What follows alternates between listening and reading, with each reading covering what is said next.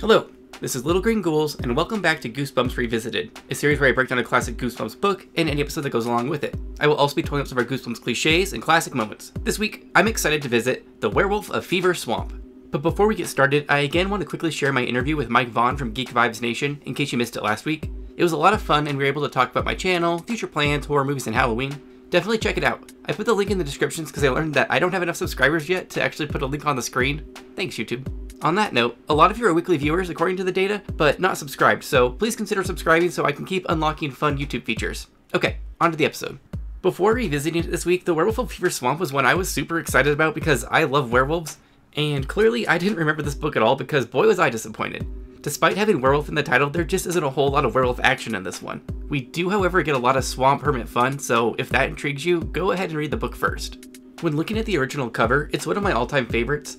I love everything about it. And yes, my werewolf love is influencing this. The acid green swamp, an eerie full moon, a hungry looking wolf, and a mysterious heap of clothes, and basically just an ode to my favorite color scheme with all these greens, purples, and blues. I just think it's overall great. The 2003 version loses some points for me because it just kind of mutes the colors with this gray slime border and cuts out the purples. I don't know, they just kind of make it look a little bit more dull by having the wolf be the sole focus versus letting the rest of the swamp shine. And really, this book is more about the swamp than it is about any werewolf. The 2009 version is a dumpster fire in comparison to the original. There's no getting around it for me. This supposed werewolf looks like a giant swamp rat gazing up at a moon made of cheese. I'll give it some points for the fireflies and the mangrove trees though, but that's it. Thankfully, we're back to having some merchandise this week with the usual trading cards and a pog, but we also have these really fun werewolf slippers so you can run around like the swamp monster you were born to be, as well as a Werewolf of Fever Swamp nightlight in case the moon isn't full enough, I guess.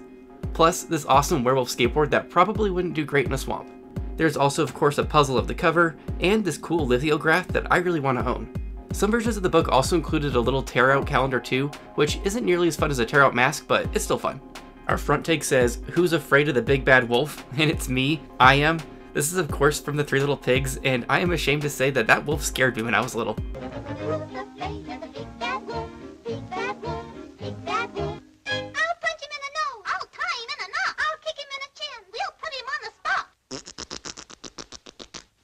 The back take says, "What big teeth you have," which is another fairy tale reference, this time from Little Red Riding Hood, and I don't recall being afraid of the wolf in that one though.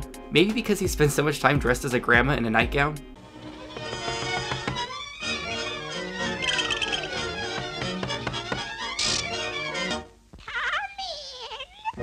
Before we get into the summary, let's read the blurb on the back. There's something horrible happening in Fever Swamp. Something really horrible. It started with strange howling at night. Then there was a rabbit, torn to shreds. Everyone thinks Grady's new dog is responsible. After all, he looks just like a wolf, and he seems a little on the wild side. But Grady knows his dog is just a regular old dog, and most dogs don't howl at the moon, or disappear at midnight, or change into terrifying creatures when the moon is full. Or do they? The book begins with our introduction to Grady, who's just recently moved from Vermont to Florida, and he lets us know by page 1 that something lives in that swamp and it doesn't want him there. Based off the cover, I think it's safe to say that that something is a werewolf, or at least it better be or I'll feel robbed. Grady's a little explorer at heart, and he can't wait to march around the new swamp he lives in. His relocation to the swamp is a result of his father's work, which is interesting. His dad is some sort of goosebump scientist who wants to see if South American swamp deer can thrive in the Florida swamps. So he brought 6 deer to release and just track them. This seems questionable to me because I'm pretty sure Florida already has a massive problem with non-native invasive species. I don't think they'll appreciate adding swamp deer to the mix. Also, I was doing some Googling to see these cute creatures, and it sounds like swamp deer are actually from India. Marsh deer, however, are from South America. So look at me learning. While admiring this swamp with binoculars, we get an introduction to yet another bird child. This time, it's Grady's older sister, Emily. Apparently she's tall, thin, and she looks a lot like a crane. The Goosebumps universe is full of homely bird children, apparently. The siblings actually head into the swamp to do some adventuring, and it sounds about as pleasant as a swamp can be. Lots of insects and decaying things in the muck. They are both surprised by how loud it is because of all the various creatures running around in there. Swamps sound like my personal nightmare, but I do have some love for them considering my partner is a Cajun swamp creature himself. They're having a pretty good time in the swamp, all things considered, minus one fake alligator scare, which is another one of the major reasons I don't trust Florida in general. Alligators are basically dangerous dinosaurs to me. In a chapter cliffhanger, Grady's admiring some disgusting sludgy water when Emily declares it's quicksand and then 2 hands shove him from behind right into it. It's just a prank, bro. It was of course Emily, and she pulls him right back before he can fall in. It was so clearly Emily the whole time, I don't know why we made it a chapter cliffhanger. I guess our swamp time was just going too peacefully and Stein wanted to spice things up a bit. Emily then drops some knowledge on the difference between quicksand and peat bogs that I'm thankful for. We learned about this last year when we were studying the wetlands and the rainforest, she replied smugly. The pond is thick because it has peat moss growing in it. The peat moss grows and grows and grows. It absorbs 25 times its own weight in water. After educating her brother and some more exploring, they both decide that they're too sweaty and itchy to continue, because Florida, only to realize they're completely lost. Our last set of lost siblings in Welcome to Dead House were completely lost for an entire chapter 2, only to walk around the block and not be lost and nothing happened. So this lost adventure better be more interesting. Emily goes into a panic, but Grady is cool and scientific, and immediately begins figuring out the position of the sun so he can compare it to the direction the moss is growing on the trees. Grady is a natural survivalist. Well, actually, I spoke too soon because Grady comments he actually doesn't even know what moss looks like. So these children are solidly lost, and I appreciate it. After some more wandering, they locate the bog from earlier, and when Grady's feeling relief, his ankle suddenly gets snatched by something from the swamp and it takes him down in a chapter cliffhanger. It turns out it was just one of those scary trees from Snow White, and he tripped over a root. Despite finding a past location, these kids are still lost, and they now have stumbled upon a mysterious shack in the middle of the swamp. Based off a recent campfire and some work beats outside, they conclude that somebody's still around and they're going to go ask them for directions. I've learned from horror movies that I'll take my chances wandering lost versus disturbing a potential swamp murderer in a shack. When they go to open the door, it bursts open and a dirty old man pops out and scares them. Emily doesn't hesitate, running full speed and leaves her younger brother behind. Grady takes off too eventually, only to realize that the angry, dirty old man is chasing after them. They seemingly take off at random into the swamp, but this ends up being fine because they just lose the old man and emerge outside their house. They inform their parents of their adventure, and their dad assures them that the old man is just a well-known local swamp hermit and is perfectly harmless, even though his kids just told them that the hermit chased them. We cut to dinner where we talk more about the swamp deer, and the kids learn that the swamp is known as Fever Swamp. They don't know the title of the book they're in, so this is understandable. After dinner, Grady's out back when we get a shoulder scare cliffhanger, where Grady thinks the swamp hermit has him again, but this is just a new character named Will. Will is 12 just like Grady because this is a Goosebumps book, and it's mandatory that all the kids be 12, aside from Carly Beth. Will thought Grady looked 11, which Grady takes as a personal insult, you know, because there's such a huge difference between 11 and 12, but he's able to move past this in hopes of making a new friend. Will lets Grady know that there's a girl their age who lives in their little neighborhood too, but she's pretty weird. Grady asks why it's called Fever Swamp, and we learn that 100 years ago, everyone who went into the swamp came down with a strange fever, started talking crazy, and some died. It sounds like a biohazard and a good excuse to stay indoors. Grady gets to one-up Will's scary story and lets him know that he was chased by the swamp hermit. This impresses Will, and they agree to go explore the swamp together sometime. Unfortunately for Grady though, he immediately catches himself some swamp fever and spends the next few days having weird dreams and hearing angry howls outside of his house. On one of these nights there's a full moon, and Grady goes to investigate the source of the howling because it sounds like it's extra close. Once in the kitchen, he hears scratching at the door, and he is startled when Emily appears because she heard the howls too. They nervously joke in the kitchen until the scratching starts again. Grady is unaware he's in a werewolf book still, so his stupid ass just flings the door open to go investigate. He's lucky that he's not immediately mauled, and then it turns out there's nothing outside. Even the deer are fine. Emily yanks him back in, and his dad finally comes to investigate why the children are up after midnight. He's not concerned about the howling and the door scratching, after he hears the deer are okay. Priorities. The next morning, Grady's fever is gone, and he heads over to Will's house to see if he's up to do some swamp exploring. When he leaves the house, he is suddenly attacked by some sort of furry monster in a chapter cliffhanger, but this monster just ends up being a very large, happy dog. We spend half a chapter with Grady begging to keep the dog. It's also noted many times that this dog is extremely large and possibly part wolf, so they conclude he must be the one scratching at the door and howling. Will confirms he's never seen the dog in their neighborhood of 6 houses, so Grady names the dog Wolf, and it seems like he's probably going to get to keep it. That afternoon, Grady and Will head into the swamp, and after some debate over the realities of quicksand, they both hear footsteps following them. Both boys quickly decide it's the swamp hermit and run and hide. It of course just ends up being Wolf, and I'm like, why wouldn't you bring Wolf with you to start with? Like, if he's so large and intimidating, just in case if that swamp hermit does show up again.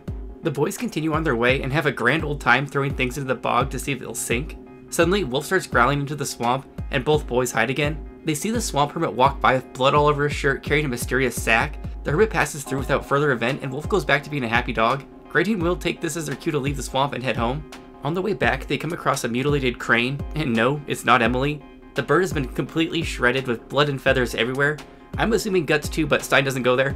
Will declares that the swamp hermit must have just tore this bird apart for fun, and that's why he has blood all over his shirt. Grady finds this unlikely and points out the paw prints all around the crime scene. Grady reports what he saw to his dad, who just reminds him that nature is all about survival of the fittest. Grady points out that this bird had been torn in two, and his dad says, maybe another bird did it. This conversation leaves Grady feeling concerned, and we cut to that night where he's feeling a little bit better because Wolf is sleeping in his room. He falls asleep only to be woken up later in the night in a chapter cliffhanger by a crash in the living room, and Grady thinks somebody's breaking in. Home invasion is always my first thought too, even if it's just a small creak. This ends up being Wolf trying his best to break out of the house. He's losing his shit and has flipped a table and broken a lamp and is about to bust through the living room window to get outside.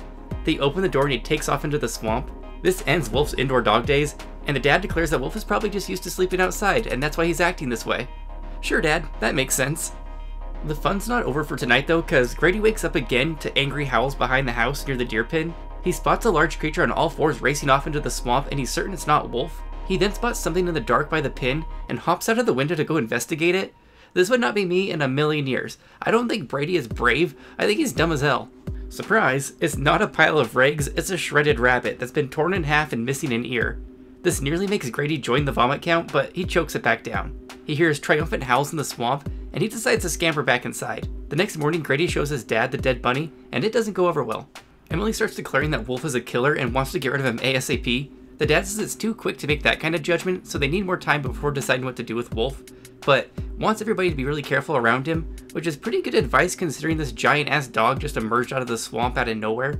The next morning, Will comes over and mentions that one of their neighbors, Mr. Warner, is missing. It turns out he'd been in the swamp hunting turkeys and never returned. Grady thinks maybe he just got lost, but Mr. Warner is old, and he knew the swamp too well for that. Suddenly, a new voice from behind him says, maybe the werewolf got him. And it's about time these characters start talking about werewolves. We're over halfway through this book.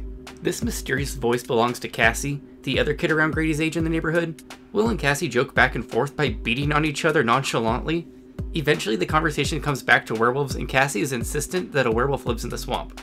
We get a chapter cliffhanger fake out where Grady thinks Cassie is pointing at Wolf and calling him a werewolf, but actually the swamp hermit has suddenly appeared. This swamp hermit is not very hermity considering we've seen him multiple times.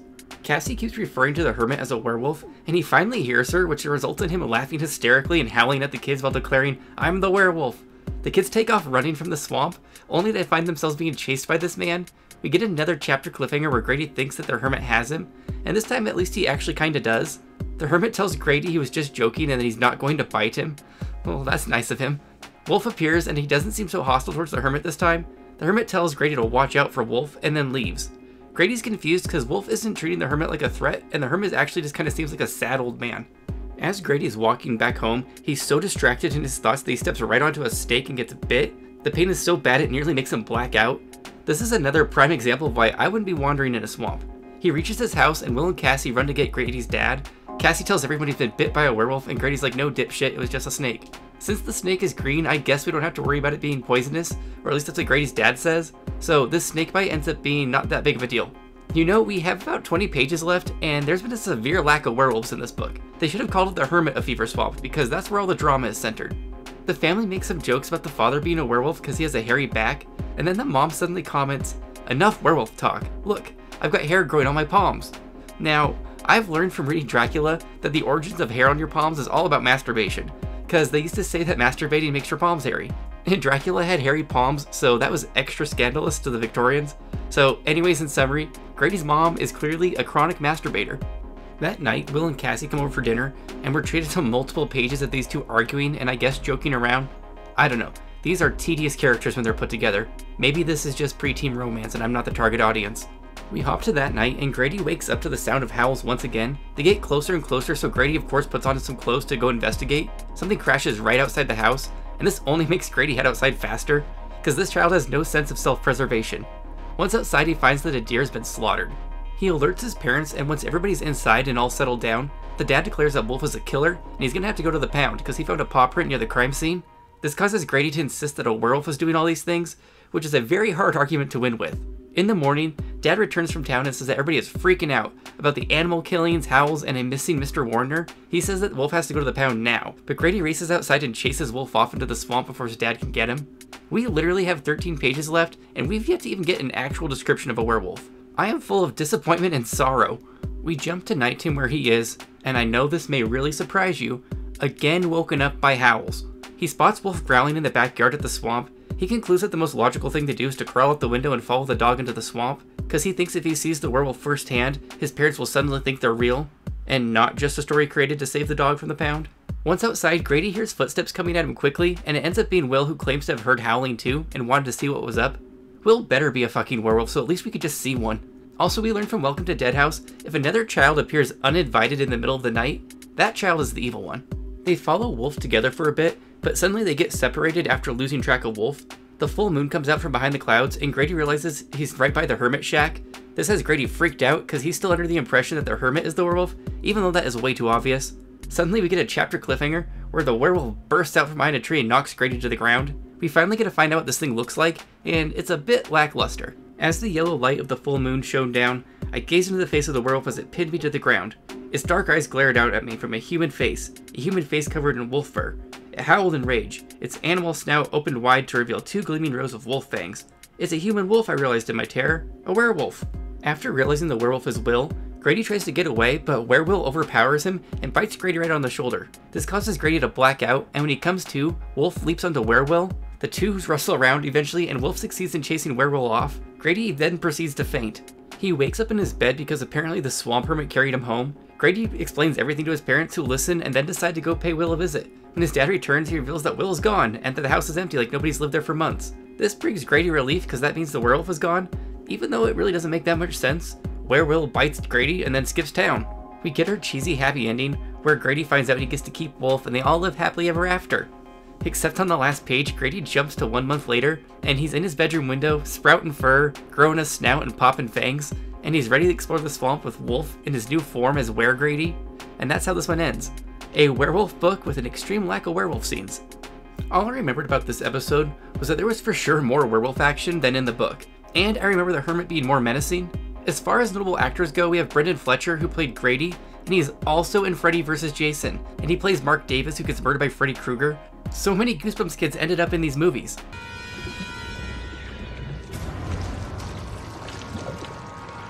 Hey, Mark. You didn't forget about me, did you?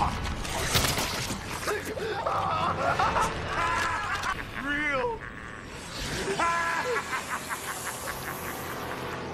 Somebody please wake me up! No! I won't do it.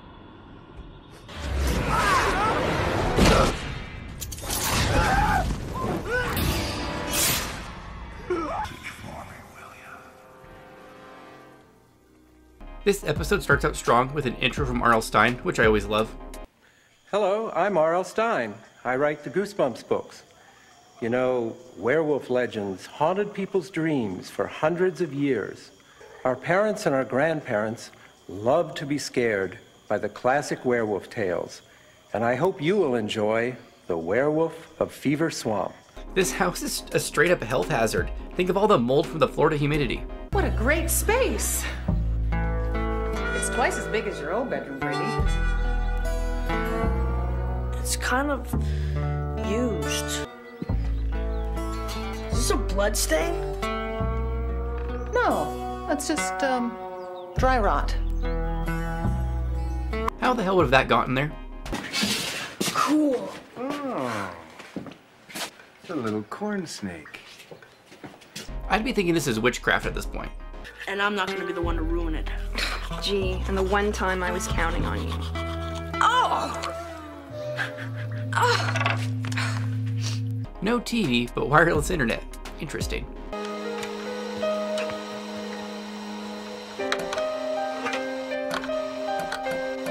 Brady, that's really annoying. This is so clearly not a swamp and definitely a northwest forest, but they're trying. Alligators. You know, some of the most successful predators live in swamps and jungles. So how come... I don't think there'd be any way to interpret this as a friendly greeting.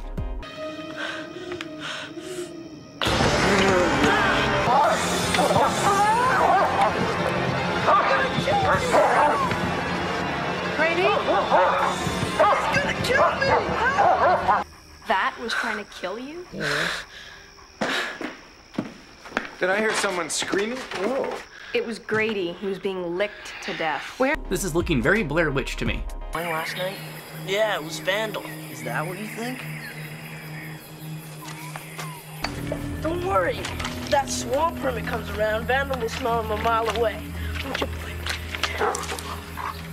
what's this stuff tied to the trees? That was quite the tumble.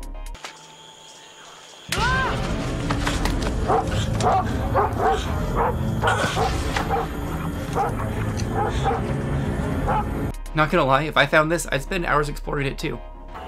Right in its very center. A couple of years ago, a kid fell in. Sucked him down like quicksand.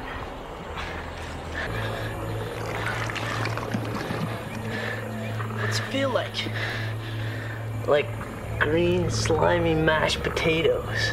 Help me! There's something down there!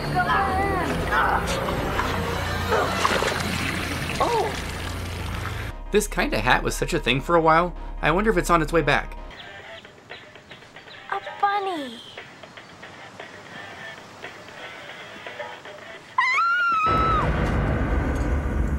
The Hermit is a lot more intense in this show.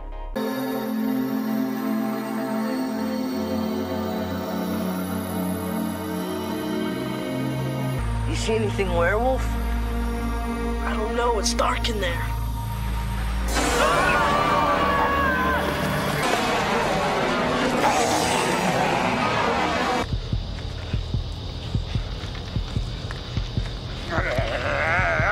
What are you gonna do? Get me out of here, I didn't do anything! This is me on summer breaks.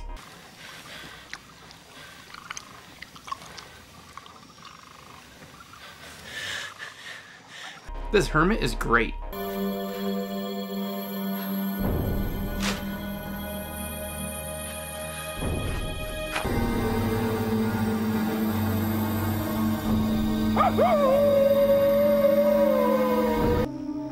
It's that swamp hermit, Mom. What happened? Did he hurt you?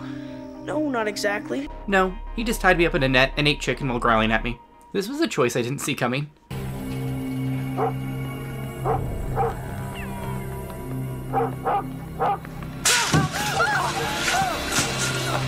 This would be my last night alive if I did that to my mom. Come here, boy. They are straight, Mom. Grady! Open the door! Emily's getting all the good scares in this.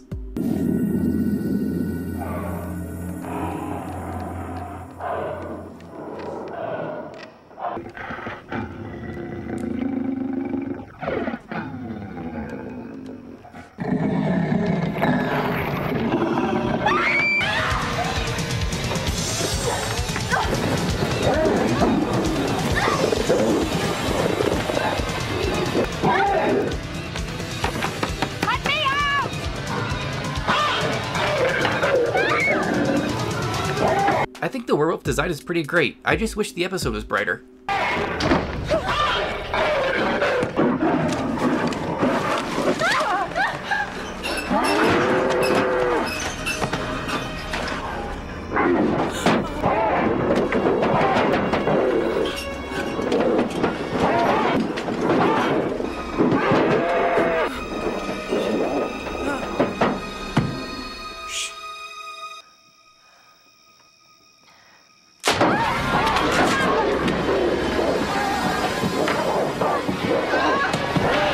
Will was a little murderer in the episode. Who took my wife and children, everything I ever loved? I would take your heart the way you took mine. The eclipse stuff is a fun way to reveal its will.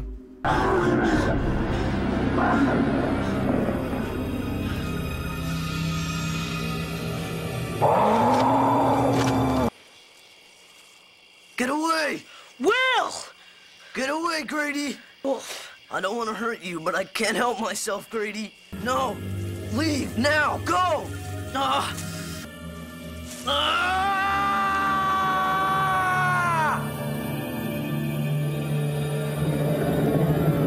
I'm really enjoying the episode a lot more than the book.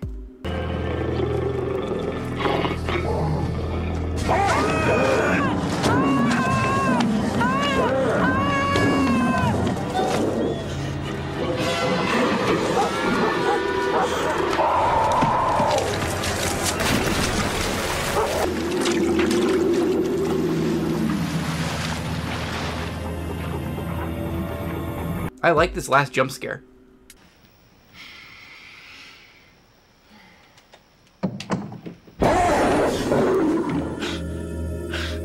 You can just tell that Stein's a fun guy. Remember, there's no such thing as a werewolf. Time for me to say goodbye. Have a scary night, everyone. Overall, I thought The Werewolf of Fever Swamp was a big fat disappointment. This is largely due to my own expectations based off the title and cover, but I don't care, I'm punishing the book anyways. Grady was a fine protagonist, even though I found him impulsive and kinda stupid. The real crime of this book is how much time is spent on the damn hermit and various swamp dangers when we could have used more werewolf. Grady woke up to howls like 400 times in this book. It would have been easy to squeeze in at least one sighting. I'm giving this one 2 out of 5 swamp deer. Okay, let's jump to our Goosebumps totals. In addition to its other crimes, The Werewolf of Fever Swamp didn't have much to add to our totals. There were no asshole victims, it's only dreams, or anything to add to the vomit count, but it did have a shoulder scare. The one shoulder scare in this book was when Grady was startled by Will in his backyard, with a shoulder scare that made Grady think the swamp hermit had him. This brings our Goosebumps series total to 14. In It's a Prank Bro, Emily shouted quicksand and pushed Grady towards it, only to immediately pull him back, and for some reason Grady thought that someone else was pushing him. This brings our series total to 22 pranks. Getting jiggy with the 90s had one notable 90 moment, and it's probably our most common one, Nintendo. The Raiders and the Discovery Channel were also mentioned, but they're not super 90s to me. Maybe if he had said that the Discovery Channel was awesome, because that's about the last time it was good, before becoming another reality channel. This brings our series total to 72 jiggy 90s moments. The Werewolf of Fever Swamp had a ton of chapter cliffhangers, with 16, and I thought these were exceptionally tedious ones. Like, they just kept rooting the flow of the story, and rarely had anything to do with a goddamn werewolf. This raises our Goosebumps total to 172. The clunky cliffhanger award for this book goes to chapters 2 to 3, with the quicksand prank because I just thought it was stupid. Shocker ending. Our big twist to this story was of course Grady spending the last page transforming into a werewolf after Were-Will bit him earlier. It still kind of feels like a happy ending to me though, because Wolf and Were-Grady can go wreak havoc on the swamp together. This brings our series total to 10. Well, that's it for The Werewolf of Fever Swamp. This is what I get for daring to be excited about a book, a severe lack of werewolves. The next book we have is You Can't Scare Me, which has a really intriguing cover, and I can't seem to remember much about Mudmen, so we'll see how that goes. Be sure to let me know what you thought of The Werewolf of Fever Swamp in the comments. What did you think of all that exciting hermit action? Also, since I've been saying how werewolves are my favorite, what's your favorite horror movie monster? Also, what did you think of my werewolf clips? And don't forget to check out my interview with Mike Vaughn from Geek Vibes Nation. Anyways, as always, thanks again for watching, and make sure you subscribe for The pride, the love,